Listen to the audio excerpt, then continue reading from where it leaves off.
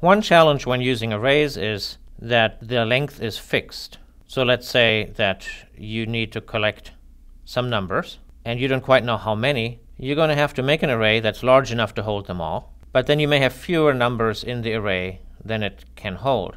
We say such an array is partially filled, just like this beaker over here. You wouldn't want it to be filled up all the way to the rim. And in this situation, you need to keep track of two things. You need the overall length of the array. So here I'll assume I'll never have more than 1,000 numbers.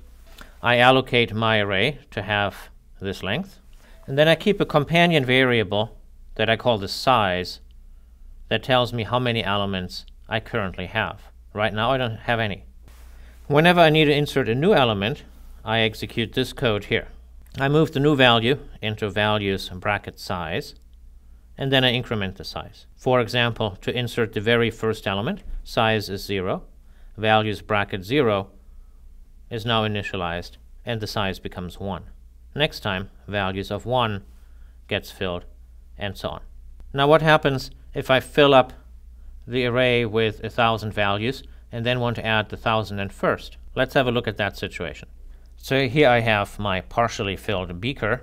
I fill in more and more, and eventually when it gets full, what choice do I have? I have to get a bigger one and pour everything into that. It's the same with partially filled arrays. So here's my array. It's almost full. Now it's completely full. I'd like to add another element. So I'll get myself an array that's twice as long, copy over all the values, and now I can forget about the old array and insert my next element over here. Of course, one can program that by hand, but as it happens, there's a library function that does the work for us.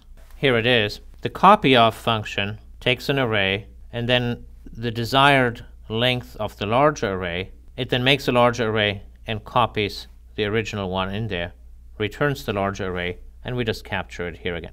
So that's what you'd have to do if you're ever faced with a situation where you want to collect an arbitrary number of values. It's that kind of thing that makes you appreciate the array lists, where you never have to worry about growing an array.